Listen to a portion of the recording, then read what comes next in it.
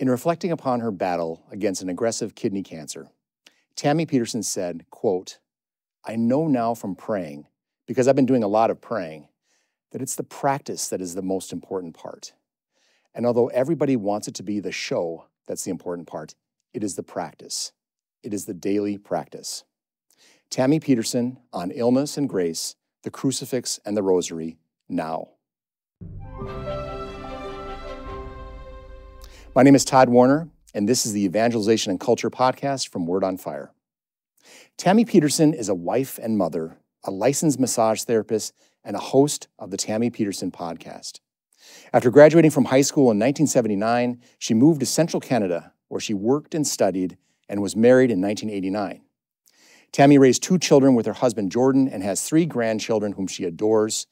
Tammy attended university and studied kinesiology and visual art. She owned and operated a massage therapist business for 30 years. Most recently, Tammy also spent 3 years working as a logistics consultant for her husband Jordan, organizing his daily itinerary on his sold-out worldwide book tour.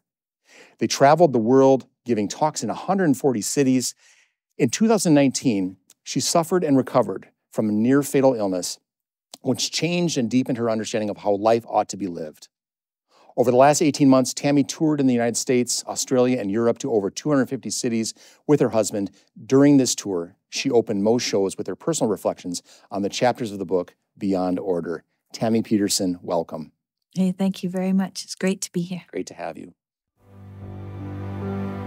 Segment 1, Meet Tammy Peterson. Interviewed about his wife, Tammy, Jordan Peterson recalled, quote, "In our small Canadian town of Fairview, Tammy lived across the street from me, and I think I fell in love with her the moment that I saw her. I don't think the feeling was necessarily mutual. I was 7, end quote. And in describing his marriage to Tammy, he went on, quote, "You want a little bit of trouble in the relationship, a little bit of mystery, a little bit of combativeness, and the ability to exchange opinions forthrightly. I trust her, which is a huge element," end quote. So Tammy, what was it that made your husband fall in love with you, and what has made you so trustworthy? Well, I had really long hair. Hair right down to here. And I think that was part of it. That's a start. Right? I had hair. And I liked having all that long hair. I could swish it around. My dad was a really extroverted guy. He was the most well-known guy in the district because he was a big personality. Yeah. And I think that he taught me to be confident. He taught me that independence was very important, and that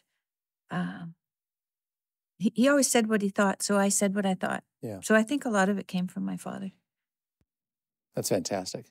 We'll talk more about some of the stories that Jordan and you have shared about your kind of upbringing together. I know you grew up in Fairview, a small town in Alberta, Canada.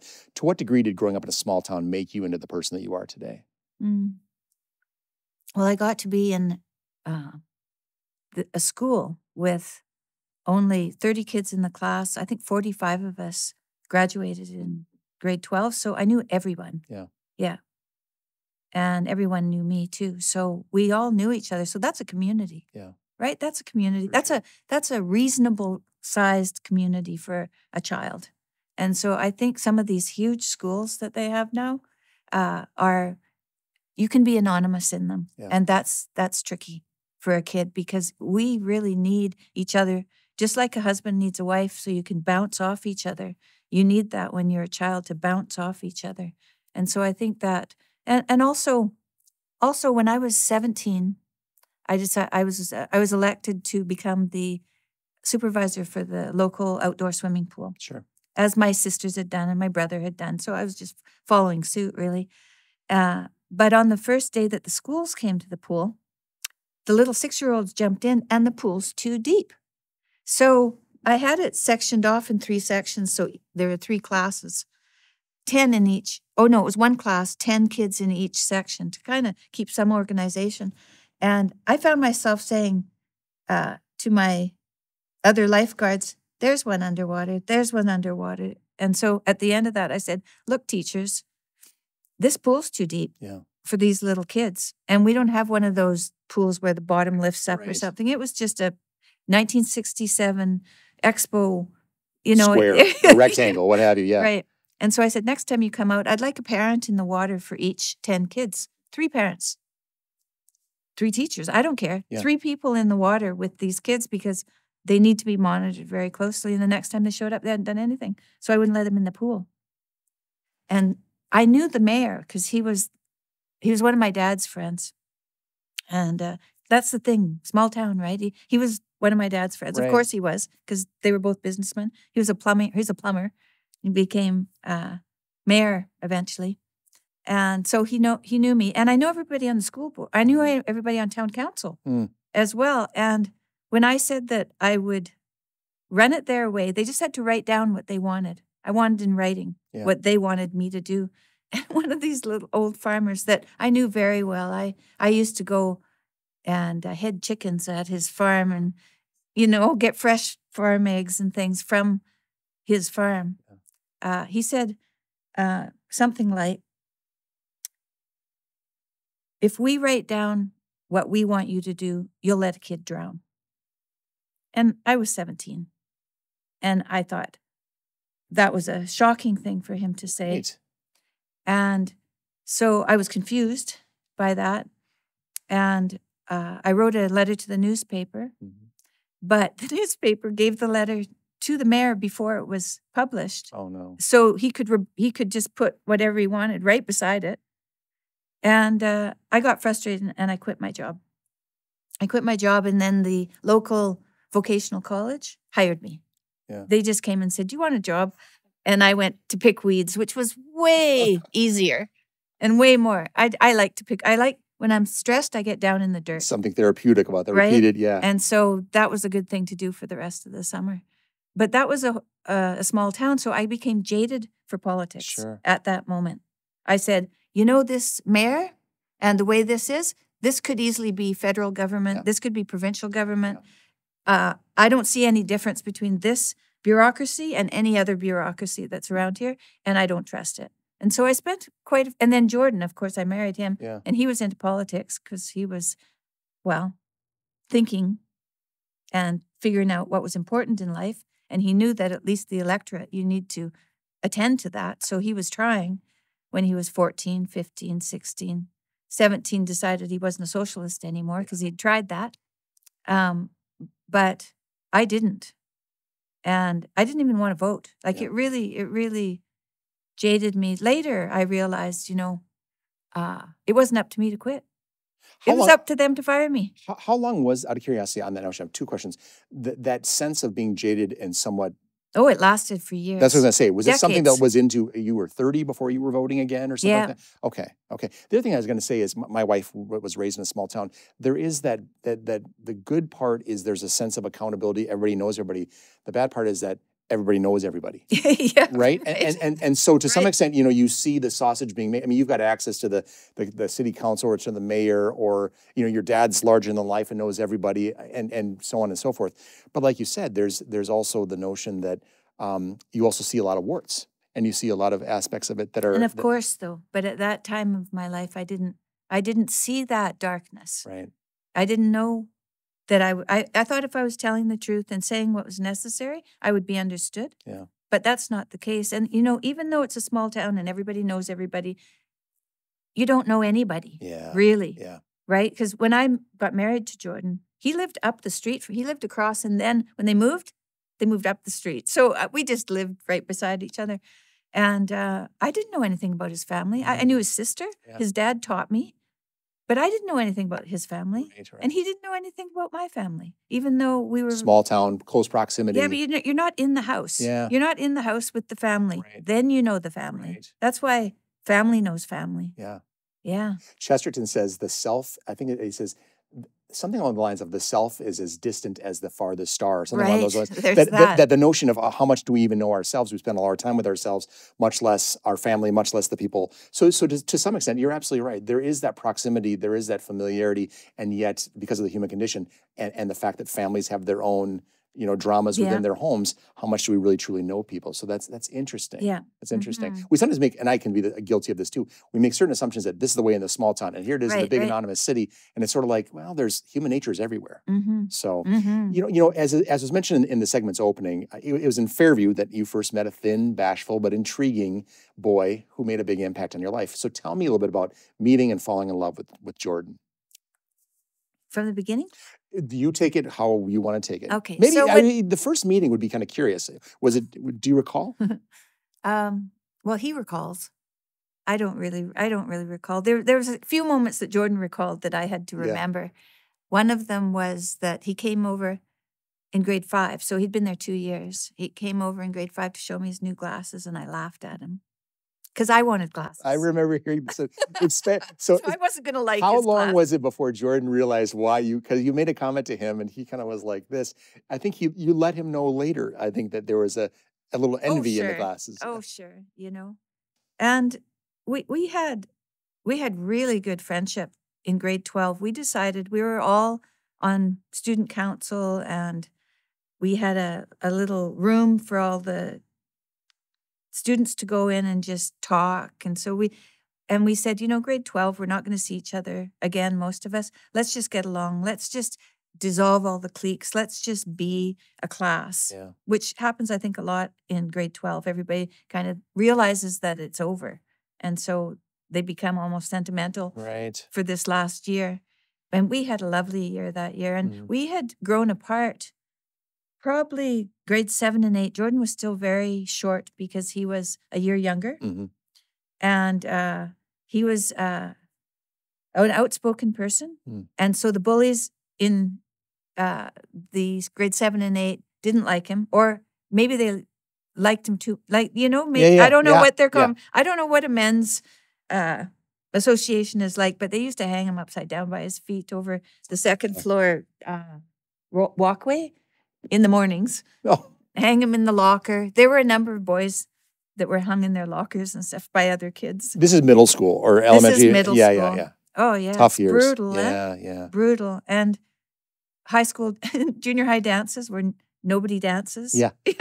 Right. And so we did that quite a bit. And I wasn't hanging around with him because he was still pretty young. So I started hanging around with kids who were in grade 9 or in grade 10, So I found some friends that were of that age, and that's who I hung out with. And my girlfriends of my age, but boys a little older, which George said is really common for girls, is they gravitate to older boys because their maturity is more matched for that. So really it was when we were 26 because I was at university in Ottawa. He had 2 years before that, he'd said he was going to move to Ottawa.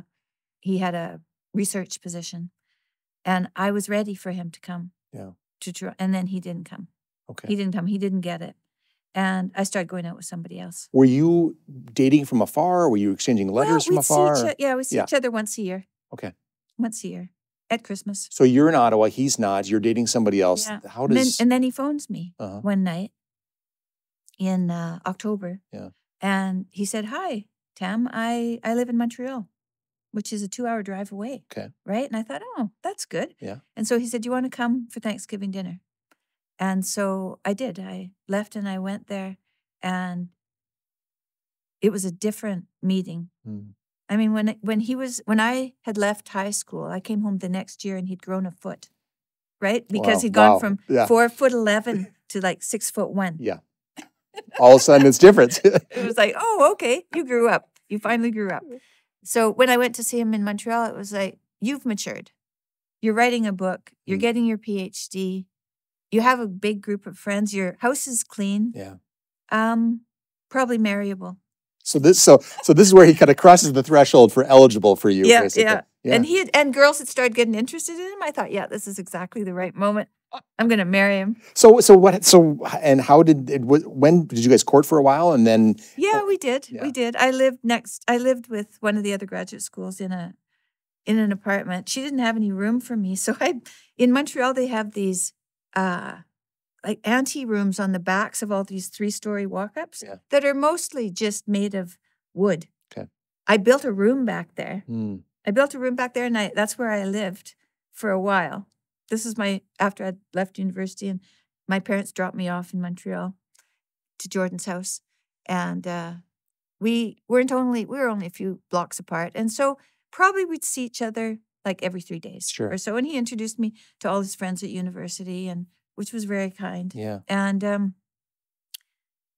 that was probably August when I moved there. And then in March, I was getting ready to get married. And he wasn't really saying anything. And I didn't know this, but March 29th, when it comes around, is Sadie Hawkins Day. Okay. That's the day that a woman can ask a man to marry. So I did. I asked him. Oh, He'd already asked me 3 times, but he asked me like in a letter, kind of written on the envelope, will you marry me? And I thought, really?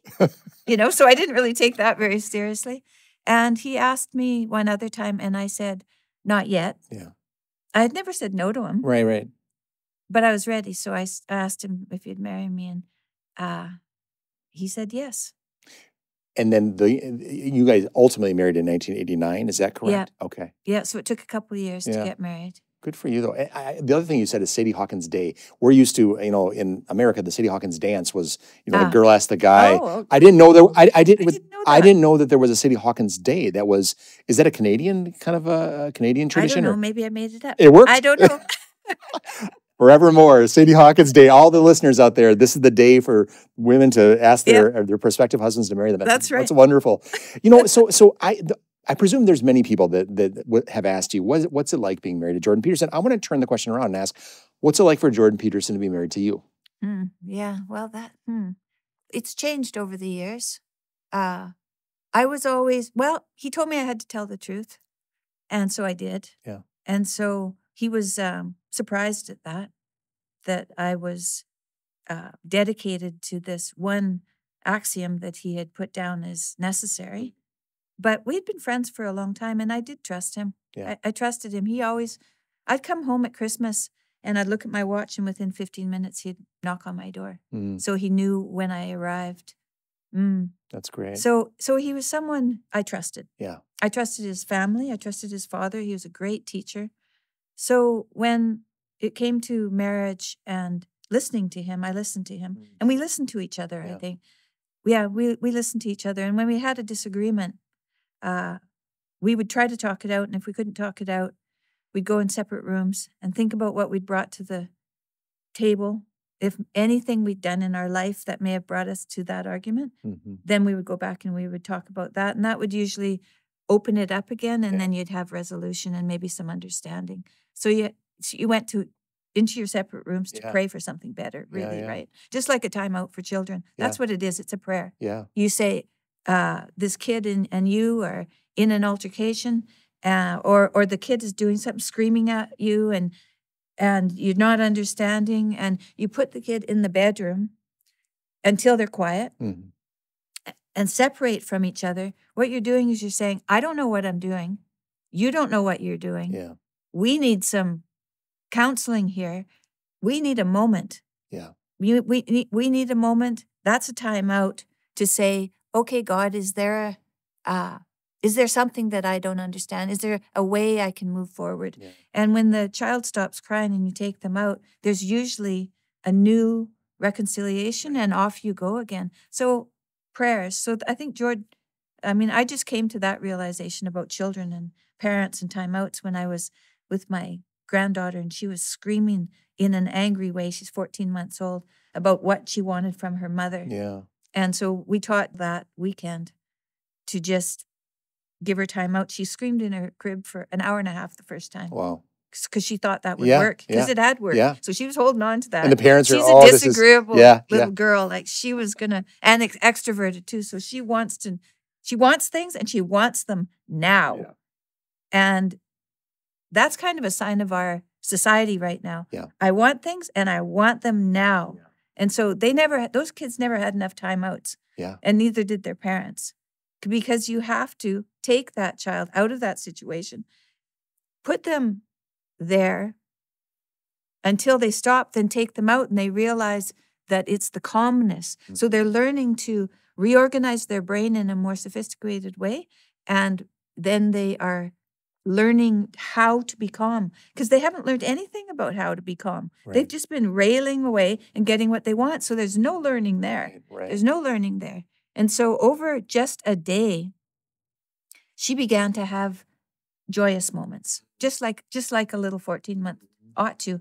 And when they went home the next day, they had a quiet drive home, no complaints. But when they got there to the home, they had the same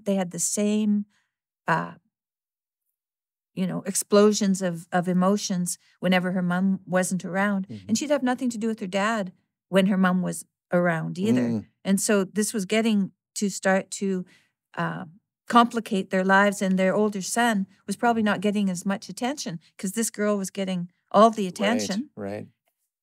So when she did that again, they did the same timeouts. She regained her composure and started to want her dad, really started to want to be with him, even when her mom was there.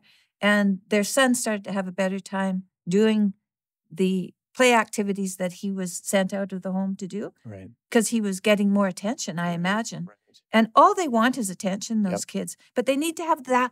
They need to have good communication, not bad. You don't want to keep reinforcing this bad communication. And this timeout is a prayer to say, okay, God, we don't know what to do.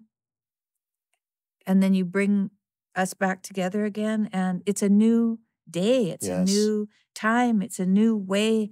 And as soon as she started to cry, back in her. Yes. So it was all morning, really. She was just back in her bed continually. Yeah. And the poor mom was in the kitchen thinking, oh, they're abandoning my child. But she trusted us enough not to interfere. Yeah. But it was just, you could tell how this kid had manipulated and pulling on her heartstrings. Yeah. And, But eventually we asked, kind of coaxed Mom to come in and to pay attention. And she did. And since then, I asked my son, I said, has your wife changed her parenting style since that day? Yeah. And he said, yeah, he thought that she was tougher now. Yeah. She was willing to put limits on her child, which is what you have to do.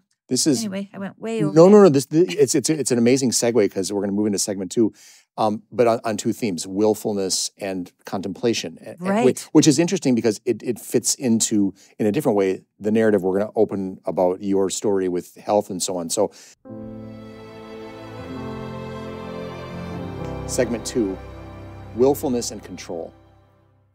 On an episode of the Tammy Peterson podcast, you confided this, quote, "My mother had a rough childhood. She wasn't very trusting, was kind of nervous, so that made me nervous. So when I left home, I felt that I was going to be somebody who could take care of my own destiny, who could make my own decisions. I was the one who was in control and who would get myself out of tight spots. That worked for quite a long time," end quote. But then it didn't.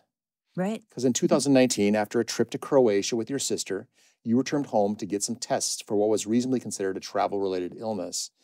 Because answers were a bit elusive, your physician ordered an imaging study. I think it was an abdominal ultrasound. Yeah. Tell us what happened next. Well, they saw a shadow on my kidney. And what did that mean? So they didn't know what it meant. So we had gone, I don't remember. We were on tour. Yeah. I had to fly home in the middle of the tour for a biopsy. This is Jordan's book tour at the time you were on. Yeah. Yeah. And then flew back to meet him. And they came back and said, oh, I had renal cell carcinoma. And that I didn't really have to rush home because it was not going to be that dangerous to my health if I waited a little bit. So it was March, the end of March the next year, that I had that first surgery, and they took a partial nephrectomy, a half of my kidney away. Yeah. So you have this surgery. You've got this diagnosis, or this imaging points towards a particular diagnosis. You get a certain amount of reassurance about timing. Go about the tour, come back, have the partial resection of the surgery called a partial nephrectomy. You go into follow-up to see your doctor. Yeah, I'd spent 6 weeks getting well. I was walking from where we lived in central Toronto down to the waterfront. I don't know how far that is, but it was probably an hour walk. And I wasn't getting in great shape, and I started to get some flank pain here. And I told the doctor. And that's the only symptom of a Bellini tumor. So there are hardly any symptoms of this cancer that kills everybody. So this is, and that's the post-op. yes. So you're sitting with him in the you're going to just see him as a post-operative follow-up, and I think as you described previously, he looks very nervous. The doctor he was shaking, ashen and so on. Yeah. And he's telling you, what does he tell you? He tells me that actually what I had was not what they said it was. Yeah. That what I had was terminal, and I had 10 months to live, and that there was no treatment for it, only surgery. And he was trying to get me to sign the papers, which I did. But I noticed how he was so nervous. Yeah. He was so nervous. And of course, I didn't know anything about what he was talking about, except for when he gave me this prognosis. And in my way of being the person who was in control, I said, okay, 10 months to live. Mm. But I realized, and I've been thinking about why did I say that? Yeah. Why did I say that? I lived my life with some self-doubt. I think that's why I needed control, because I had some self-doubt and some cynicism too, which may have started back when I was 17. The pool. Yeah. My dad drank socially. So people would come to his office at the end of the day with a bottle, and he would drink with them and then come home. And my mother just worried at home all the time. And I was 5 years younger than my next sibling. So by the time I was 12, I was home alone with my mom and dad. And so, the drinking and the distrust didn't really surface for my 3 siblings who were older than me. Right. So this was my time of being at home. Sure. That was my experience. And it stopped me from being trusting too. My mom kind of turned me against my dad at that time, with what she was thinking. Right. And I was at home, and he wasn't as present as he should have been. So he wouldn't have clued into what I was learning from my mother. And it's no wonder. She could have gone. Later I thought, why didn't she just go to the office and say, it's time to go home? Right. But she didn't have that authority as far as she was concerned. So by the time I grew up, I had, and lots of people do this, about 13, 14, 15, you decide who you're going to be. Right. And that's how you leave home. And if you don't update that, that's who you're going to be. It kind of freezes a little bit. I mean, look at Justin Trudeau. We think he's about 16. So he never updated. Graduated beyond, yeah. No, not a bit. So you're having this terrible news being broken to you. Jordan is with you at the doctor's appointment. Yes. And you're both dumbstruck. Yeah. And you're driving home, and I'm going to get into the drive home and then your encounter with your son and your daughter in just a few minutes. I want to circle back though for a minute to the younger Tammy, the Tammy who asserted she was in control, the Tammy who said she could take care of her own destiny.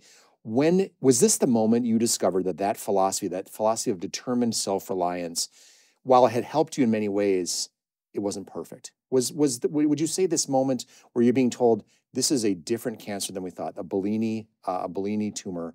And for those who are, I practice medicine, so I'll just simply say, renal cell carcinoma is a common cancer in the kidney. And if it's small and confined to the capsule of the kidney, it's a low grade. It can get large in the kidney and still be low grade, be resected, and have a good prognosis.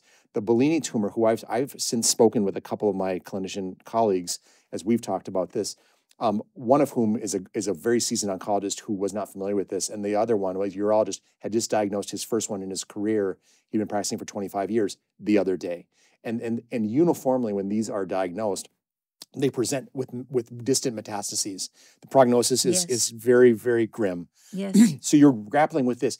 Was this, and not that you were thinking about it in this way, but was this a moment where sort of the ground shook from beneath you, that ground that was all about, I can control this, or was that? I don't know. I don't know.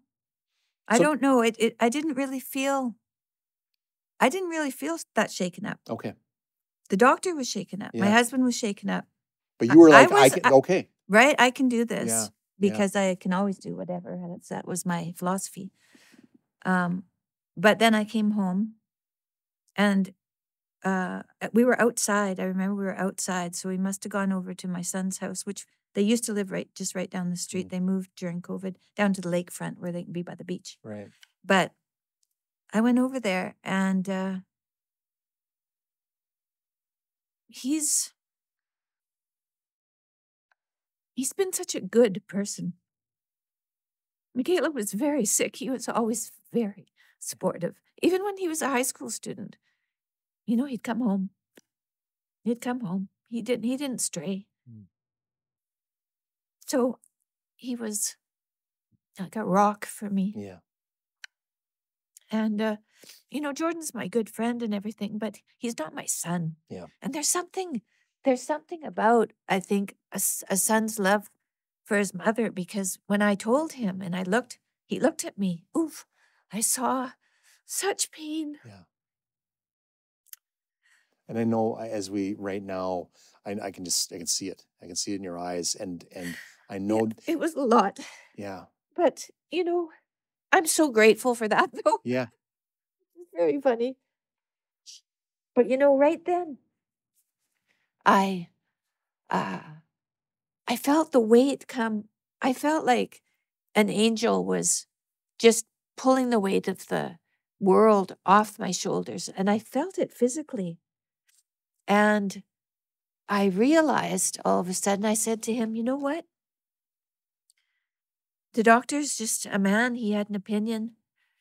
But he doesn't know if I'm going to live or die. God's going to know that. And only God knows that. Mm-hmm. And so we'll take this one step at a time. Yeah. With gratitude. Yes. Yeah. Yeah. And it was a sea change of. It was a momentary. It was a, I don't know what you call it. I was what do you call that? I don't know. An epiphany or okay. Yeah. It was such strange, and I've thought about it, and I do believe that he loved me more than I loved myself. Oh. And that was that cynicism that I'd been carrying around, and that off self-doubt that lifted off my Amazing. shoulders. If I may, because I want to go into a moment of grace, if you will, in that transformation. I want to stay that I want to stay too long in this, because I want to move on to the grace side of things. You've described yourself in the past as willful. Yes. And there's a lot of people out there that in this day and age, it's all about self-assertion and, set your mind to things. And there's a lot of virtue to that, setting goals and self-discipline and pull yourself up by your bootstraps and so on and so forth. So someone might say, is there a problem in being assertive and seeking control and asserting control and so on amidst the vicissitudes of life? What did you mean about what did you discover about your own willfulness in this circumstance? What did you learn about your sense of control and your sense that you don't have control? Well, I've learned quite a bit. It's been 4 years now. Yeah. So I did start, a prayer practice. I had done a lot of yoga and a lot of meditation. So a prayer practice was easy because I'd done yoga every day. Yeah. So I already had a practice of reflection, but it was nonverbal, right? Because it was yoga. It was nonverbal. It was colors and light and things like that, but it wasn't scripture. Yeah. So when I began to pray the Rosary, and we did that in the hospital with a friend who came to see me, first of all, I learned to pray the Rosary because I hadn't known how, and she taught me. And I continued with that. And it's really started some reflection for me. Ask me the question again. Yeah. Just what did you learn about your own willfulness? Oh, yeah. How much had that been a dominant theme in your life? And what was it like to sort of recognize, I can't necessarily will my way out of this conundrum. Yeah. And also, I don't necessarily have the control. I mean, there's a certain surrender that kind of comes. And again, we're surrender. And I'm sure that God had tried many times before. We all can have the door knocking and we have our earplugs in, Yes, so, that's right. Like me, when I have a thought and I'd say, bug off to my thoughts. Not a thought, like maybe an inspiration even, and I'd still say bug off to that. Disregard. Because whatever I thought wasn't worthwhile. Yeah. That's how I had learned. I had learned that was my role, is to be, I guess, of service, but not including who I was going to be tomorrow and the next day and years later. 'Cause that service to others is you in the future as well as others. And I hadn't put that in, which is a recipe for disaster, really, because I don't know what you think of this, so this is kind of random, but it's a thought that I've had, so I'm going to present it. So I had cancer, and the night before the surgery, we were so scared. Jordan and I were sitting watching TV, and neither of us were in the room. We were so scared, you know what I mean? Yeah. And I said, I think we got to meditate, and I did this once in my 20s because I had another scare, and I was taught this meditation to go there and look at it. So we went upstairs, and he sat at my feet and went up and down the arch of my foot with his fingers like this, just up and down in a very rhythmical manner. And I imagined light coming in, and then I thought, well, we need gold light because this is cancer. So I breathed in gold light, and I took it down to where the kidney was, and I talked to it. I said, what's your problem? You can talk to me. Don't be afraid. Like, if you're afraid, we're not going to be able to move forward. And I saw these cells that were, it was as if your cells face you, and these ones were turned away. These ones were turned away, and this was over about 2 hours to see this. Yeah. I thought, oh, I can't talk to these. They're gone. Like, they have deserted me. And I've thought later what that desertion means. And in more Eastern philosophies, they say problems with your kidney are problems with not being an advocate of yourself. And I thought, yeah, that's what I've done. I've not been an advocate of myself. And I wonder if your spirit, because your spirit is everywhere in your body, if you have turned away from yourself so much, I mean, there's other people out there that haven't turned away from God, or they haven't turned away from what's divine in them. If you turn away from what's divine in you, does your body turn away from you? Do your cells start to just not perform? Because why perform if the guidance isn't holy? Yeah. So I don't know. That's quite a strange thought. It's a great question. And I will say, I think as a physician also working with so many patients, I can say that there is a lot to be said about where they are in terms of their soul's health in tandem with where they are in their physical health. And I think we are delving into the deeply kind of the mystical sides. And I think the Catholic Christian side of this, there's profound spaces of deep health and unhealth in those interior spaces that can manifest beyond the soul's wellness or sickness to the body's wellness and sickness. And as we move into where your illness will go, I think there's miraculous manifestations of God's providence in the midst of things like things right, like good this. And bad. Good yeah. and yeah. Yeah. And one thing I want to say too, the night when you're doing this kind of envisioning meditative exercise with Jordan the night before the surgery, just so people know, this is surgery number 2.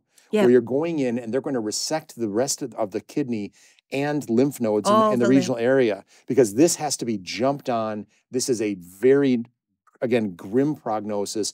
And there's so much that was weighing on you both that night before you kind of go into this situation. Yeah. Hi, I'm Tod Worner, Managing Editor of Evangelization and Culture, the journal of the Word on Fire Institute. Word on Fire is a global evangelical community that exists to provide our members with the resources they need to proclaim Christ to a secular culture.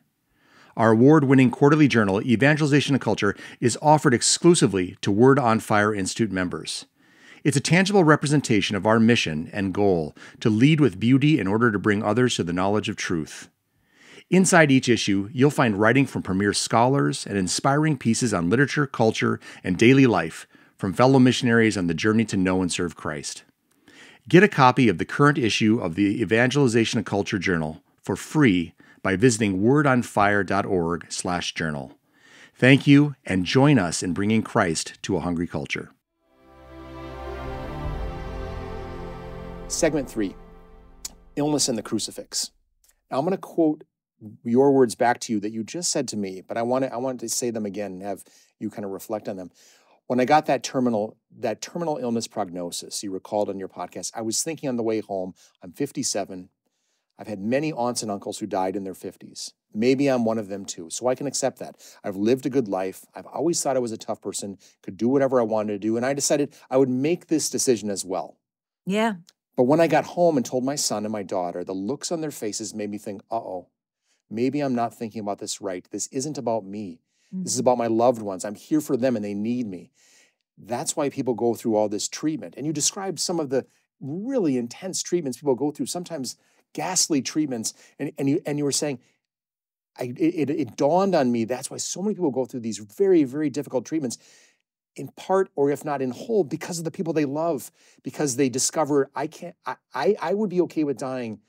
I don't want to die. I'd be okay with dying, but I need to live for these other people who I know it will hurt so deeply. Yeah. And this, you concluded, is a whole different story than I thought at the beginning. Yep.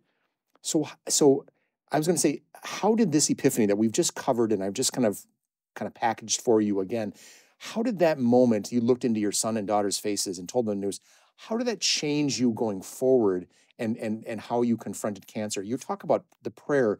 Maybe you could you elaborate a little bit on how that changed you? Sure.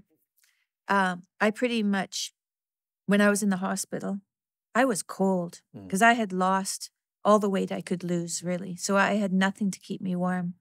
And my family was around me, and they got me a wool toque and a big wool duvet, and I had wool pants on and hockey socks. My son gave me his hockey socks, and I had a hot water bottle. And that at night, I could at least be comfortable. Somewhat warm, yeah. Yeah. But I spent the night praying the Lord's Prayer pretty much all night long and all day long.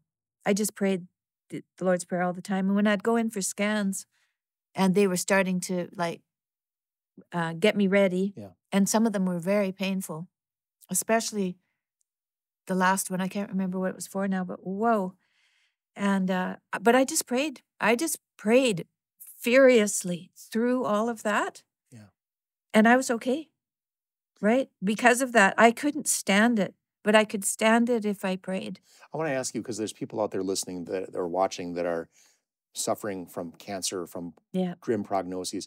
What did you pray? If you don't mind me, I know it's a very personal question. You can say that's between me and God. Was this for healing? Was this for coping? Was this for your family? Was it all of the above? Would you be able to confide that? And again, it's very personal. So no, I don't mind, but I don't know if I've thought about it like that. You know, when I finally was back in the hospital and there for a very long time, 5 weeks long, my family came every day. That's hard. I know it's hard.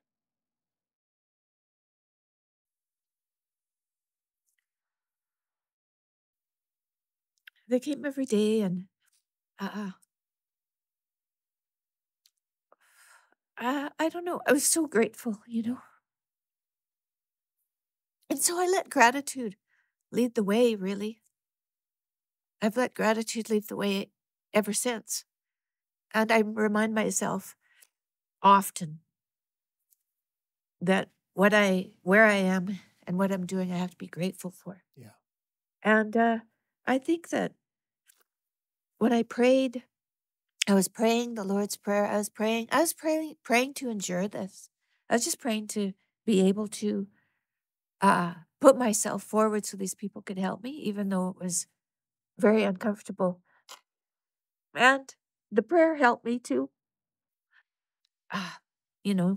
not be bitter. Yeah. I mean, doctors, right? They're doing their work, and it's delicate work. And I didn't think it would be helpful for me to interfere. And, over the years, actually, when I think of that, I learned not to interfere in Jordan's work. So I had practiced that. I had practiced that if he was up in his office and the door was closed, that the door was closed. And if I had a question or something during the day, it wasn't the right time to ask it. I would knock and tell him when dinner was ready. That was reasonable. But other than that, there was hardly anything that was reasonable to interfere with that. So I didn't want to interfere with the doctors.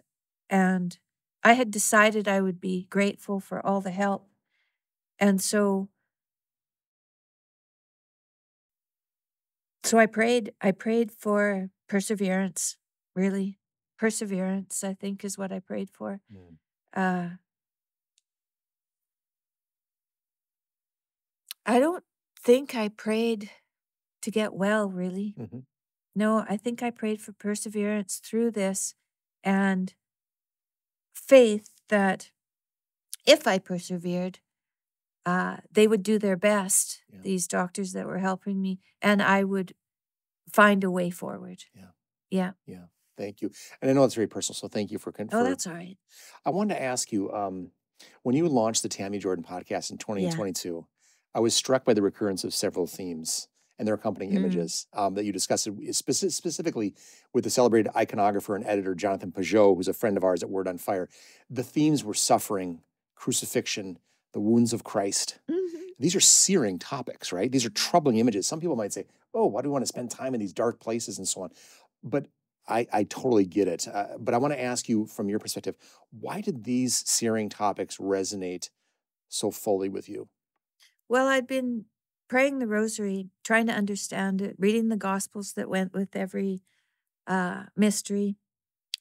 I was really trying to, but I needed some guidance. And so I asked Jonathan if he'd do some podcasts with me on the Rosary. And I think probably it was my brush with death that made me so interested in Christ's death and resurrection and I wanted to know everything about it. And the things I didn't know about were those things. What were those wounds about? What was that cross? Why was he up there on that cross? What did that mean? What was the crown of thorns? What was the lashing? What was all of that? And although it describes that in the Rosary when you pray it, it describes some of that. It's pretty, I mean, the whole Bible's in that Rosary, so it's pretty compact. So you don't get a lot of detail. And I wanted all the detail. And I want all the detail of transformation, I think, because I felt like I had a transformation. It's so stunning to me. Again, in my line of work, outside of Word on Fire, and your story and all the stories, there's immense amount of suffering out there. Immense. What is it?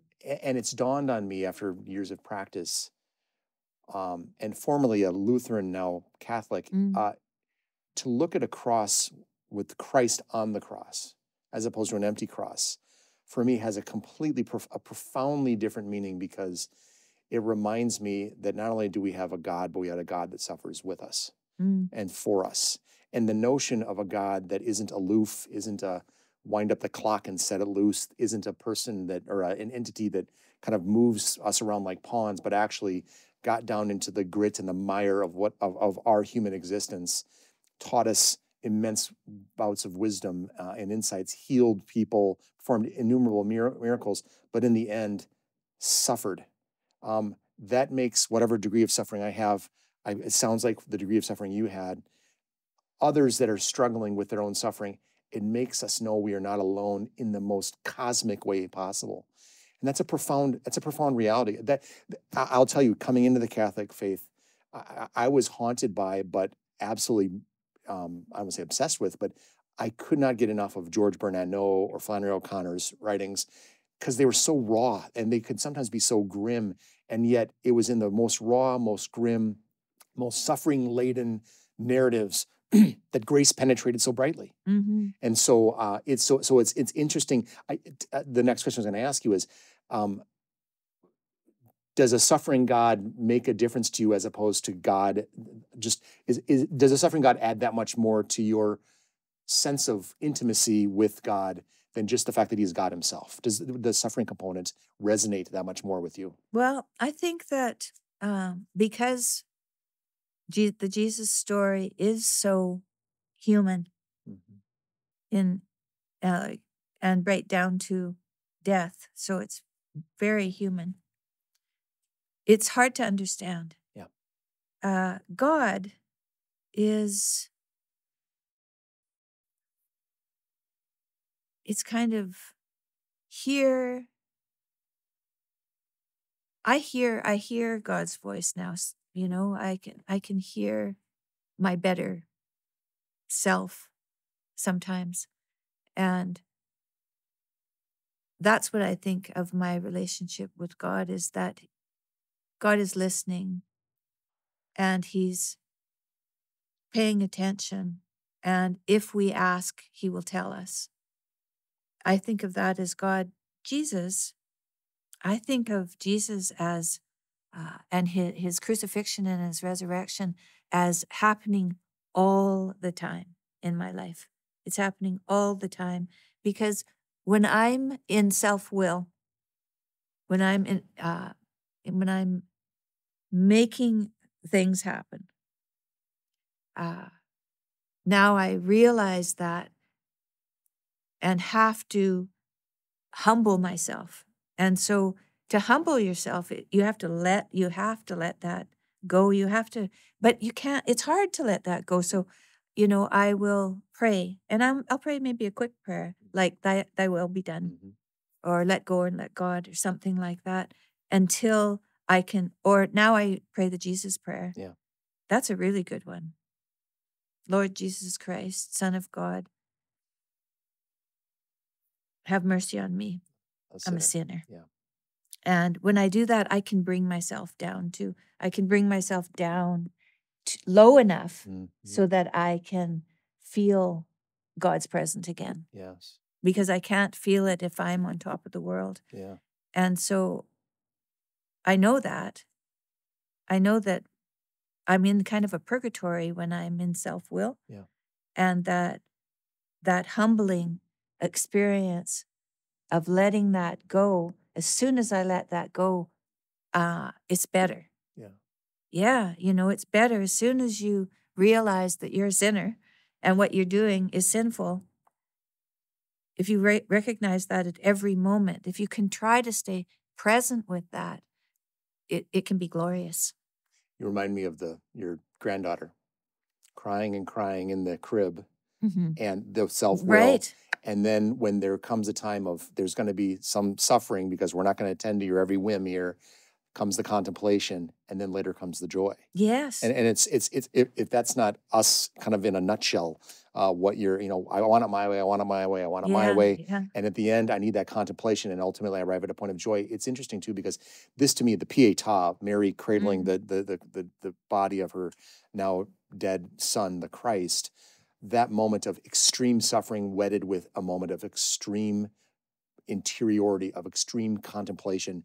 It is in the midst of that, I could imagine the tears flowing and so on, but that picture of Mary in profound mix of suffering, but a profound, deep space of contemplation, prayer, etc. It's that bridge from the suffering side to the ultimate joyous side of the resurrection. So you made me think about that with your. Yeah, you have to give up absolutely everything. Everything. And what does a woman not want to give up is her son. That's right. You know, so that's why it's her son. Because that is, you have to give up your kids or you can't even see them. Yeah. You know, if you're not giving up your kids, and then also not just giving them up, but also recognizing that they have their own relationship with the world, and their own divinity to contend with. And it's not up to me to be trying to direct that. Yeah. I'll just get in the way. Yeah. Segment 4, Grace in the Rosary. Anglican priest Robert Llewellyn once observed, quote, "The words of the Rosary are like the banks of a river, and the prayer is like the river itself. The banks are necessary to give direction, to keep the river flowing, but it is the river with which we are concerned. So in prayer, it is the inclination of the heart to God which alone matters. As the river moves into the sea, the banks drop away. So too, as we move into the deeper sense of God's presence, the words fall away, and we shall be left in silence in the ocean of God's love." end quote. Tammy, tell us a little bit more about when you started praying the Rosary. You mentioned it about in the hospital. How did it come about? So there was, when Jordan was first more public in his speeches and people knew who he was, a young woman named Queenie Yu and another woman named Tanya, I can't remember her last name. She was running for office in the city, and they were both advocating to try to bring the schools away from all of this ideology that's happening. And Jordan listened, and they were grateful for any help that they could get.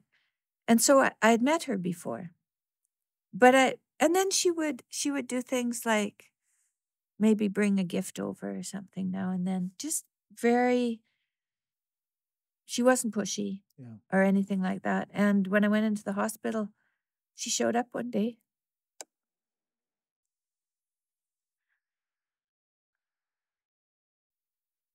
It's okay. She showed up one day at about 10 in the morning with a rosary for me. She said, "Do you want to pray the rosary?" And I said, "Yeah, I do." And Toronto General Hospital has an atrium on the 4th floor that goes up as high as the building, which is quite high, and it's just full of trees and benches, and people go there. If you can get there, you go there. And so we went there every day for 5 weeks. She came at 10 in the morning every day. Every day. For 5 weeks. Wow. And I would pray for 2 hours. Wow. And cry. No. And that's all I did was I cried Yeah. and told stories about my family and all the things that I was going to miss. Yeah.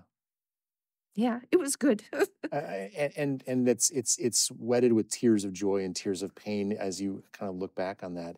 It sounds like it was absolutely transformative because I think, as I understand it, the Rosary has been a part of your effectively daily prayer life from that point forward. Is that fair to say? When I was well, I'd been well for months. My cousin contacted me, and we've grown apart, and it's too bad because her family was really pivotal in my childhood. And she said, "I didn't know you were sick. I'm sorry," one of my kids told me. And I said, "Yeah, that was okay. I was better." And she said, "I'm going to send you something." And I said, "Okay." And I think we went on tour, as we had been. And I came home, and there in the mail, months later, I found this letter. And I opened it, and it was a rosary. It was a rosary. It was my great-grandmother's rosary. Wow. I met my great-grandmother I remember her when she was 104. So she lived to be old Polish Catholic lady. And she'd kept that rosary every day of her life and then gave it to my grandmother, who kept it with her. And when my grandmother died, she gave it to my cousin. And my cousin gave it to me. What a grace for that to arrive in the mail. Yeah, that's for sure. Is that still part I didn't really understand my family heritage. And I thought, oh, I'm Catholic. I didn't know that. Right? Yeah. And do you pray using that very rosary? Oh, I have. But since then, they give me rosaries everywhere I go. Yeah. I was at the presidential debate. Yeah. So weird, eh? So you're at the and you're trying to decide where to sit. And we had 2 places we could sit. But we chose this one. And so we all sit down, and this girl right in front of us is part of the Young Americans group. It's a big, big group on the Republican side. And the fellow who was sitting beside her turned to me, and he said, "This rosary's been blessed by the Pope. I want you to have this." Just like that. Right there. Yeah, just like that. Well, thank you. But that's just how often I receive rosaries. I receive rosaries from everyone. And I couldn't think of anything better to get than a rosary. That's good. Tell me, so it's an amazing story of this person that came and devoted morning after morning after morning, and what it meant for you in terms of the practice, because you're learning to pray the rosary in this process, but also reflection with her, tears of joy, tears of anticipation, tears of fear, and so on, which has then kind of made its way into a daily practice. And we'll talk about what your prayer practice is right now. When you think upon the rosary, with the Hail Marys and Our Fathers and the Apostles' Creed and Glory Bees and the mysteries and so on, What has it meant to you? Oh, well, I've been searching for what to pray for in a deep way. And so I've read all the scripture that goes along with all the mysteries, and I started following the Benedictine College. They have really nice explanation or meditations after each mystery.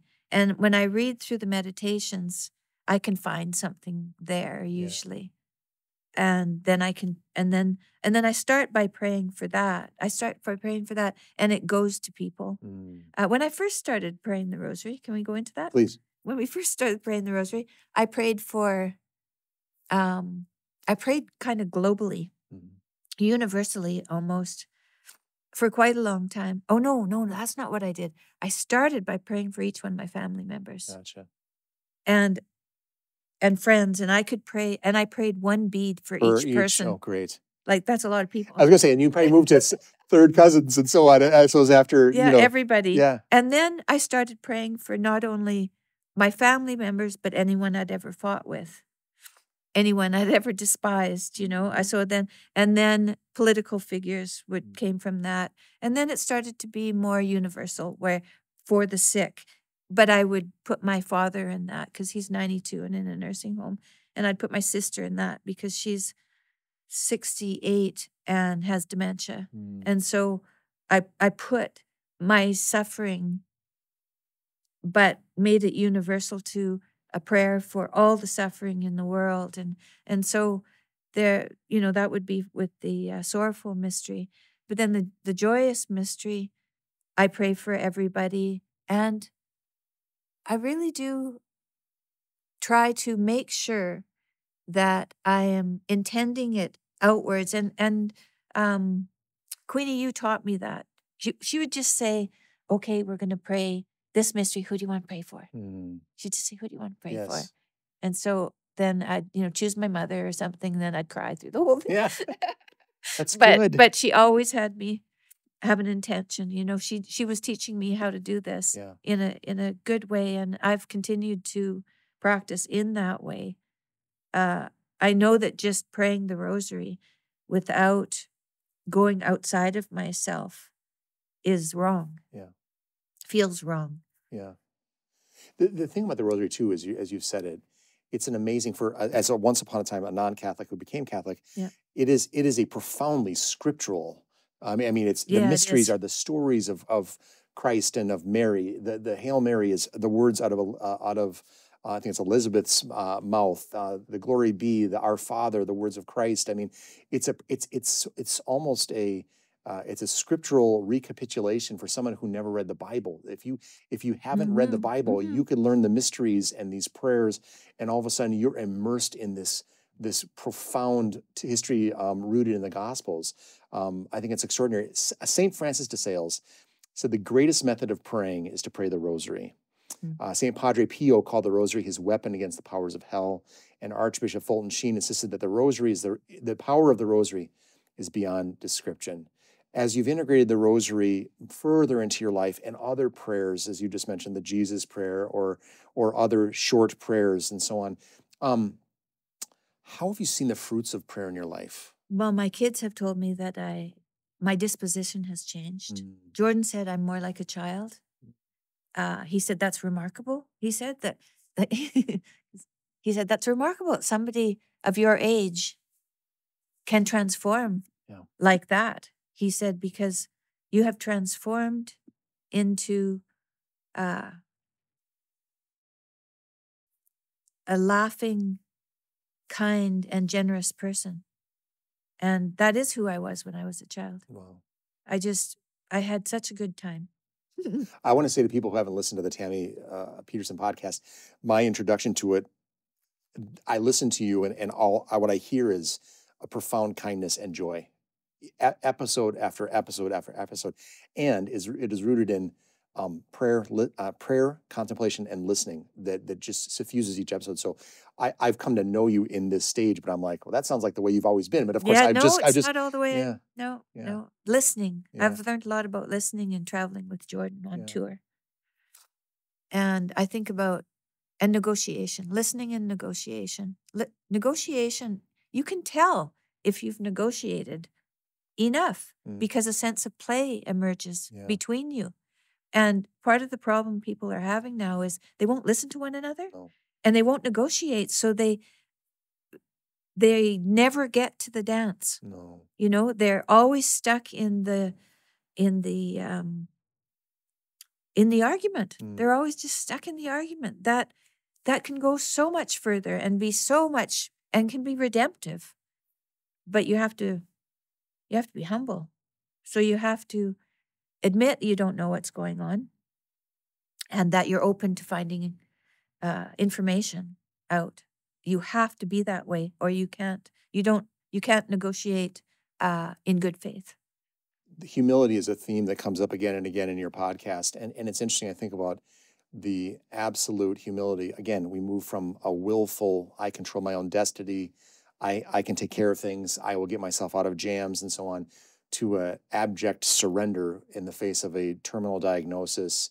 And you're lying in a hospital bed with a person you don't know very well who walks you into the tradition of prayer of the Rosary. It takes an incredible amount of humility to go from one of that former to the latter, and yet look how much, as you're describing yourself, look how much you've changed.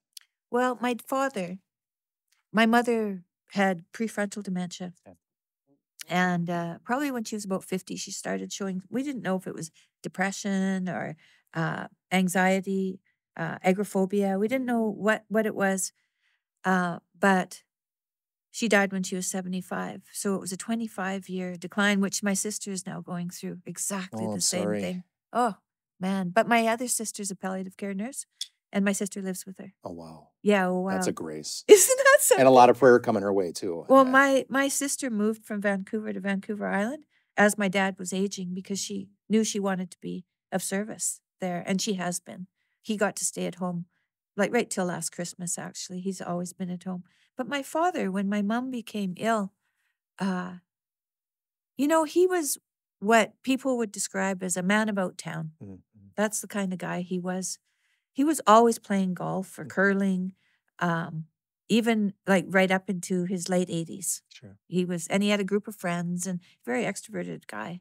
In fact, my sister said that she asked my dad, didn't ask my mom so much because we didn't know what was wrong with her. So by the time we would think of asking her questions, she had lost her sense of speech. That's what they lose first. Yeah. And so living 3,000 miles away, I completely lost contact with her. One time she called and there was nothing there, and I knew it was her. Yeah. And she sent me the Lord's Prayer. She sent me the prayer with the shepherds. I don't know, I can't remember what it's called. Yeah. The Lord is my shepherd. Oh yeah. I shall not want. Yeah. Psalm 22. Yeah, she sent that to me. Yeah, and my mom wasn't much of a communicator. When I got letters from Mom, I'd have the letter and I'd give it to my husband and I'd tell him what it said. Yeah. Because it was just the day-to-day stuff. Yeah. But she sent me letters all the time. She was great. Anyway, my dad, he reined himself in, started carrying a backpack with a diaper in it and a change of clothes. And he was still working for my brother, getting paid $10 an hour, checking wood stoves that had been installed to see if they could be insured, because my brother had gone in my father's footsteps and opened an insurance business. And he took my mom in the car, and she would just sit along with him. He just took her everywhere, and he was just with her all the time. And if we came home, I would go visit and try to make sure that everything was okay. And at one point we put words, 100 most common words on the fridge, and we could point to them to her, and then we could kind of communicate with her. And we put a little recording in the bathroom, and it was my dad's voice so that she could get to the toilet. Now wait, Bethy, wait. So every time you went in the bathroom, Dad was saying, now wait till you sit down. Oh my. So cute, but so cute. And we gave them a big long electronic clock that you could put messages on. So when she was still not too bad, but didn't know where he was, he'd write, "Gone golfing home at 3." And it would scroll. Wow. Over you and over know? again for her. Yeah. Yeah. And then we put alarms on the doors because she snuck out one night and Yeah. went into the motorhome and we didn't know where she was. And so, so we tried to keep up with things. And no matter what we suggested for my dad to do, he would just do it. Wow. I came one March on my birthday in March. I used to go visit my parents and thank them. And I got there and my dad says, "I don't know if I can take care of your mother anymore. She is so paranoid. She thinks that I'm having dates with secretaries in my son's office." And he said, "I don't know if I can do this." And we had given Mom Ritalin at the beginning, hoping that would help her to keep speaking, but it made her paranoid. Oh. So I said to Dad, just with an inkling of thought, I said, "You're taking care of her. Yeah. It's up to you. If you want to take her off all these drugs," because she was on whatever they have prescribed for dementia and all of that. I said, "If you want to take her off all that stuff, it's your call. There's nobody who's going to judge you. You're here. This is your burden." And so he listened. Yeah. And he took her off all the medication, and she was way calmer and just way more. She was just funny. Mom was completely quiet, but she had a slapstick humor. So if somebody banged their head on something, she'd laugh away. Thought that was really funny. In her life, she was such a controlling person of herself. She wouldn't swim because her hairdo would get messed up. And, she was so tight. And then as the dementia started, she started buying books off shelves. She would never let herself sit down and read because that wasn't duty. Yeah. Like, she was very hard on herself. And she started taking art classes. That was very good. Reading books, just being more relaxed about who she was. And so there was this period of grace, even in this, in this time. It was as if she had controlled things so much that eventually it broke down, and what was left was who she was. Yeah. By the way, I want to say something you said that was very, amongst that story, that was so poignant to me, was her calling you and there being no... Yeah. But see, the thing that strikes me is, she's there and she knows in her own way you're there. Yeah. And the words, as much as you want them, as much as you're like, this is unfortunate, I'm sad, it's sad, and so on. But there's this this is a call out of love that required no words. And if that's not a little bit emblematic of those sunset years, the twilight years, as dementia kind of consumes a person, what a profound example of a grace that required no words. Yeah. That's profound. I want to ask you, if I may, as we wind down our final minutes, what does your prayer life look like now? Well, I pray as soon as I wake up in the morning. So, I shower and then I pray. I go down. We have a porch that's enclosed in stained glass. And I like to go out there because it's open to the world, but it's a nice contained space, place.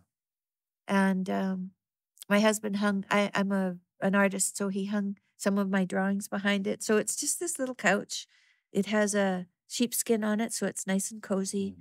And I have a candle. And I have my rosary. I just leave it there. And I come down and I sit there. And I pray and I look out of the window and contemplate. It's really, really, really very nice. It's I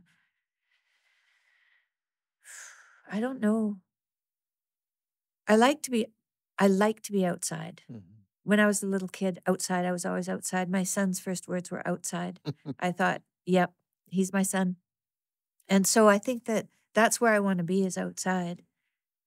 But I don't pray outside very much. Sometimes I go for a walk and pray. Yeah. That's harder, though. Yeah. That's harder. It's better. It's better and more present to sit and pray. And the end of the prayer, that time of meditation, that time of saying, God, what do you have for me today? That's how I end.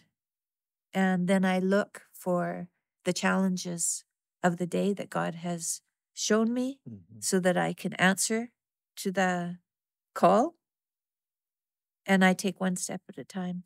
Yeah, that's how I pray. Do you find one thing I think that you've been able to do is in the midst of an incredibly busy schedule, and also there's plenty of times you're away from home, you're away from that sacred space. Yes. How, for all those who are listening out there that are contending with the schedule, my kids have to be in 40 different places at once, my job is demanding, I'm exhausted, I'm away from home. How do you keep your prayer life going in the midst of all the eccentricities of your daily life? Okay, this is kind of a funny story. When Jordan and I were on the beginning of our last tour, he still wasn't very well. And we weren't sure how, well, I said I thought he could do it, so we did it. But we were out on tour and he was getting sick again. And I didn't know what to do about it. He was having a hard time even just being on, he could go on stage, but barely, you know? And so we were going to call the whole tour off and reconvene if he got better. And I was really uncomfortable. And we were in Detroit. And I said, I'm going home. Toronto's only a very short flight. I can't do this anymore. For how it's going, I can't do it. I'm going home. So I went home. And I wanted to be on tour. I liked being on tour. I like being the whole thing. I liked the whole thing. But I couldn't do it watching him suffer like that. I couldn't do it. Because you've watched you've watched every one of his lectures. Yeah, I know. I sat in the crowd for the first tour and watched every lecture. I mean, they were all different. Yeah. So it was that's devotion, but it's also hard if you see, your husband and he's flagging in health. Oh yeah. I just can't imagine. Yeah, it was too much for me. So I went home and I said in a prayer, I didn't realize it was a prayer though at the time, but it definitely was a prayer. I said, what do I have to do to go back on tour? And I heard a voice that said, get your own hotel room. Get your own hotel room. And I thought, no, I can't do that. My husband won't love me anymore. And I thought, well, that's stupid. Of course he will. But so I had these little thoughts, this dialogue, and then I phoned a friend that I confided in, and I said, God told me to get my own hotel room. She said, good idea. So I thought, okay, if that's what I've been told, I phoned the assistant that we had, and I said, book my own hotel room for the rest of the tour. And I went back on tour. And how did it go? I had been in the same hotel room as him. And so I finish earlier than him because he has a Q&A afterwards. It's another 45 minutes. So I'm usually asleep when he gets there. And in the morning, I'd get up like in the dark, find my phone, my rosary, my clothes, and go outside and pray or pray in the bathroom or something, like this. And then he'd have podcasts because this was before he was affiliated with the Daily Wire. So he was doing podcasts just in the hotel room. And I'd sit to the side and read and stuff. I didn't realize what I was doing. I was putting my life aside again. And I have a terrible habit of putting my life aside. So when I went home and this thought came to get my own hotel room, I got my own hotel room. I opened the blinds in the morning. I prayed. I started booking podcasts again. I was like, oh my goodness, what a silly thing. I have not been attending properly to myself. And Jordan at first was a little bit, your own hotel room, eh?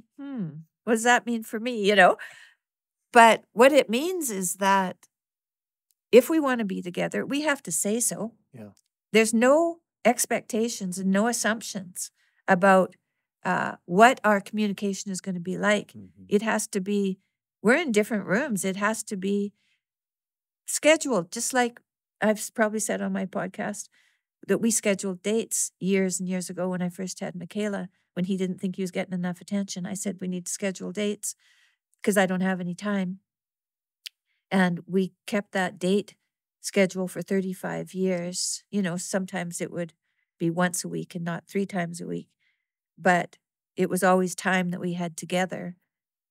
And so we were used to doing that scheduling because that had been, so when we were in different hotel rooms, then we could schedule again, but in a more I don't know, in a freer way, really, because I had my space and he had his space. Yeah. And he's learned now that when he comes back from the tour or back from the lecture, he's all wound up and he can take his time. There's nobody sleeping there. He's not going. And George said, we're not traveling. We're living on the road. People don't live in one room. Right. Right. Well, you mentioned this. He has a door that you would knock on when he was working during the day at home. Yeah. But you would be outside the door doing your own thing, or you have this room where you'll go and pray. In your house, you have spaces to kind of lovingly get away from each other and have your own, do your own thing. Yeah. Is it any different? And isn't it any as necessary, if not more necessary, when you're on the road to be able to kind of spread out and do that? And so I think it is. There's something to that voice. It sounds like. Yeah. So I sleep in my own room all the time now. Yeah. Unless it's completely not available. Yeah. And my husband has found I like him more. So he's willing to go sleep by himself because I like him more. You're giving ideas to all sorts of families out there. I know. There might be a lot of double bookings going on out there. Well, Tammy, first of all, it's been an absolute joy of a conversation. I want to ask you one last question. This is almost more for the benefit of our many listeners out there. Given the suffering you have endured and the wisdom you've gained, what counsel would you offer to those who are undergoing their own form of suffering and their hope for something better? Okay, well, first of all, if someone has a chronic illness and nobody knows what to do about it, they've gone to specialists and it's confusing and they're not making any progress, go on the carnivore diet. One variable, meat, water, salt. That's all.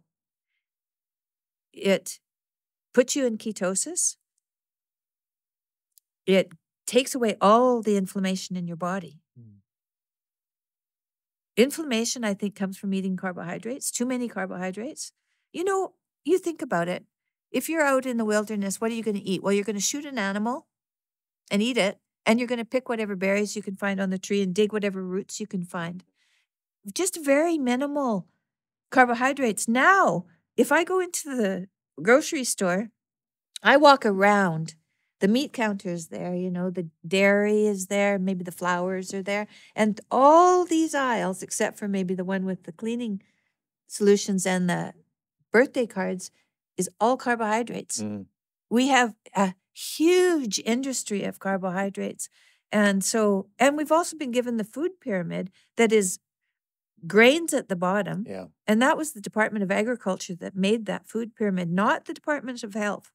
And so that was a lobbyist group that made that. And we all adhered to that. And now we have an obesity problem and the chronic illnesses. Now I didn't know before. I had cancer. I had a cancer that kills everybody. Yeah. And it went from my kidney to one lymph node. Yeah. And it was moving slowly like a cancer should, just slowly so that you can find it. And so now I know if you put yourself in ketosis, which is no carbohydrates, like none. I've lots of people, and then maybe mushrooms, maybe, but no, just meat. Especially if you're chronically ill, just lamb, because lamb isn't aged, and so that's a little less work for your body to do. There's this whole idea of aged beef. For some reason, we didn't have that when I was young. You just had a steak and it was fresh. But now they age it and they think that that's better. But I have found that sick people can't digest them. So if you're going to eat meat, you want to eat fresher steaks. And we eat ruminant animals because multiple stomachs mean you don't eat the food they eat. So you can eat that meat and water. And that's one variable. And you have a lot of time to do other things when you only eat meat because you get an air fryer and you cook up that steak and you're done. So there's no futzing around in the kitchen of chopping vegetables and things like that, right? So it gives you more time and you're chronically ill. So you probably don't have that much time. That's good time. So even for that reason, you can limit that time in the kitchen and take that rest of the time for yourself. And for yourself, I think the best thing you can do is start a prayer practice. It doesn't take any energy. Word on Fire has all of the rosaries, and I listen to Bishop Barron. Some days, I'm distracted. And so I'll put on Bishop Barron so he can take me through. Yeah. And he does a great job of introducing each mystery. Right. And so I recommend that as well. The Benedictine College has really good meditations that can go along with your rosary. There's lots of ways to take this. And that contemplation can free you from the incessant thinking that can go on and also drag you down. It can really drag you down because we're kind of hard on ourselves mostly. We might be hard on other people, but really we're mostly pretty hard on ourselves. I mean, who else could you dominate completely but yourself? Right? Never thought about it that way. That's a great point. Yeah. And Benedict XVI, one of his great lines I love, he says, we can no longer hear God. We have too many frequencies in our ears. Yes, that's right. And Montaigne said, he talked about a story, I think it was a story in one of his essays, talked about Socrates being told that this person went on a trip and the person was miserable on the whole trip, and he came back and he was miserable all over again. And the guy was like, I'm surprised this guy wasn't a better person after his vacation. And Socrates said, why would he have changed? He brought himself along with him. Meaning that, we like you said, we dominate ourselves, and oftentimes we dominate ourselves in a willful, selfish, yes, overly controlling way. And yes. the narrative of your story, as we kind of come full circle here, it's striking. It's a striking story of a life lived and grown through and enjoyed, a life that maybe had a certain amount of willfulness and control, like so many of us do. A circumstance where you were dropped to your knees, an introduction to prayer, and especially the Rosary, a surrender and an openness to grace, and a transformation as a person. It's an extraordinary story. I want to make sure people know what's the status of this cancer that you've had to contend with. It's in remission. Stunning. Yeah, it's in remission. Stunning. Mm-hmm. Gratitude. Tammy Peterson, wife, mother, cancer survivor, and honest seeker after the permanent things. I want to thank you so much for taking the time. It has been a pleasure talking with you, and I hope we can do it again. Thank you, sir. Thank you.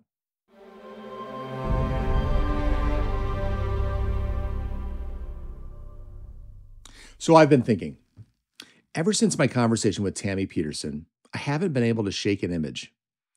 It is the image of Tammy's toddler granddaughter at bedtime, dressed in her pajamas, standing in her crib, and shaking the crib's spindled walls. She is sweaty and screaming, bleary and crying for a good long time. This little girl is not in pain. She's not in danger. She just wants out. She demands it. She wills it. Now, I have a lot more in common with that toddler than I care to admit. Sometimes, often, I want my way.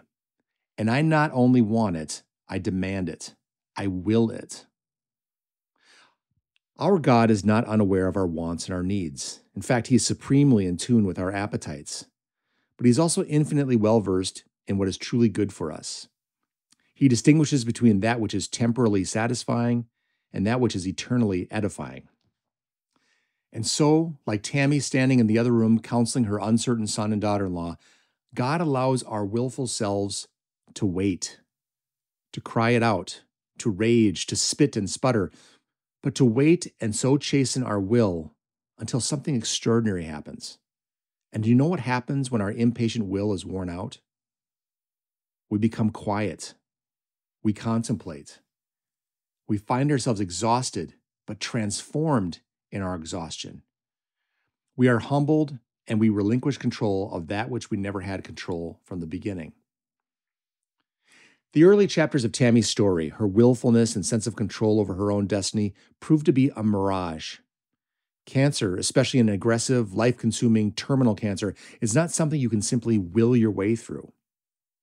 Beyond a wholesome and necessary discipline, no matter how much you shake the spindled walls or scream or cry, no matter how much you demand or will it, sometimes you just need to wait. Sometimes you need to trust. Sometimes you need to surrender to a God who loved you into existence, who sees and knows all. And with that surrender comes quiet, comes peace, comes clarity, comes transformation. Shortly after Tammy's son and daughter-in-law adjusted their approach to their willful granddaughter's bedtime routine, the subsequent days revealed a changed little girl. She had much less will and much more joy. Tammy herself was willful and determined to have control, but she found peace in humility and surrender. In prayer and communion with the all-knowing God, she found joy amidst uncertainty. Her broken will, paradoxically, mended her spirit. As St. Paul wrote in 2 Corinthians, the 12th chapter, 3 times I begged the Lord about this, that it might leave me. But he said to me, my grace is sufficient for you, for power is made perfect in weakness. I will rather boast more gladly of my weaknesses, in order that the power of Christ may dwell with me. Therefore I am content with weaknesses, insults, hardships, persecutions, and constraints, for the sake of Christ, for when I am weak, then I am strong. And as a wise priest once advised me, do you know what you want? Now pray to God about the poverty you have to achieve it without his help. Today, surrender willfulness and control, and embrace the peace and grace that can flow from the love of the Father, the wounds of the Son, and the caress of the Holy Spirit. Stop shaking the crib and reclaim your joy. And one last thing. For this week's book, I would recommend Father Jean-Pierre de Cassade's Abandonment to Divine Providence. This book is exactly what it says it is, a call to humility and surrender to arrive at greater peace and joy. Father Cassade reminds us that a life of faith is a continual struggle against the senses. His passion for our embrace leaps off the page. He says, oh, all you that read this, it will cost you no more than to do what you are doing, to suffer what you are suffering, only act and suffer in a holy manner. It is the heart that must be changed. Indeed, it is the heart that must be changed. Read this book and be changed. Thank you once again for joining me on the Evangelization and Culture podcast. I'm Tod Worner, and until we meet again, keep bringing Christ to a hungry culture.